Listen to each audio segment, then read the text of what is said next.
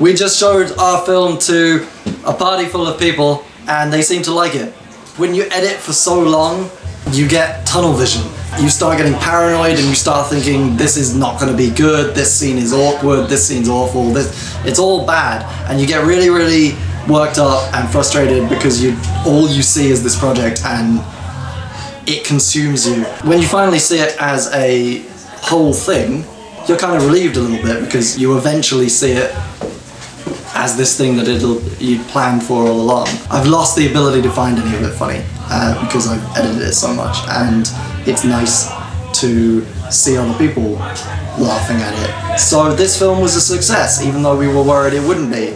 So I'm looking forward to the next film. We're all celebrating now, so the rest of this video is just gonna be gibberish.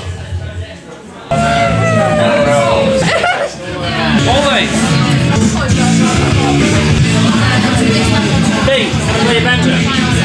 Banjo. Yeah. Banjo. Yes. Banjo.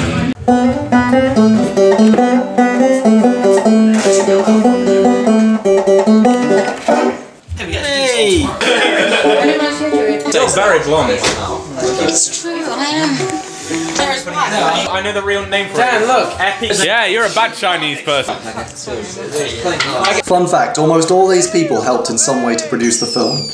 Without the amazing willingness of all these people and more throughout the years to donate their time to our creative brain crack, we might never have made a single video. I know that a lot of things are going to change after I graduate, but I really hope that this isn't one of them.